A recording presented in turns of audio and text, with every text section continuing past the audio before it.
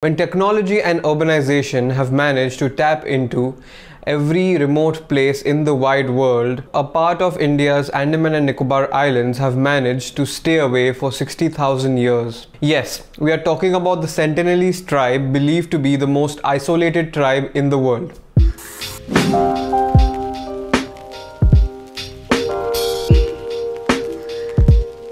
The Andaman and Nicobar Islands are an island arc complex formed as a result of the tectonic collisions between the Indian and the Burmese plate. For over a century, the region is known for inhabiting many indigenous tribes. The Sentinelese community is the only community that is still in the Paleolithic age, relying on hunting animals and fish for their survival. A 2012 report notes their estimate population to be from 50 to 400. Now that's a very wide range. This is because the Sentinelese tribes have strongly rejected all types of communication with the outside world, and their wish to be uncontacted is respected. And those who did not respect it have met with terrible fate. In November of 2018, an American missionary with the name of John Allen Chow breached the isolation and tried to contact the Sentinelese. He was later killed by the members of the Sentinelese people.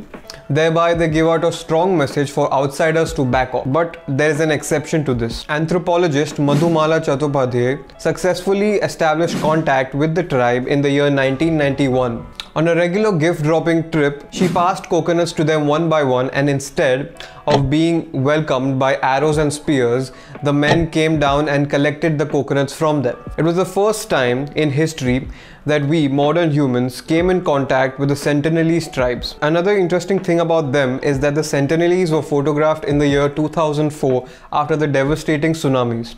One of the tribe members shot an arrow at a helicopter that was flying around to look at their welfare. And surprisingly, while the other parts of the Andaman and Nicobar were heavily damaged, the people of the North Sentinelese tribe were completely safe. Ever since, there have been campaigns demanding the protection of the community and respect the demand for isolation. No one is allowed in the region around the North Sentinelese Island. The people of the island are literally lost in time, as they probably do not even understand the concept of time in this fast-paced world that heads towards growth and development. Thank you very much.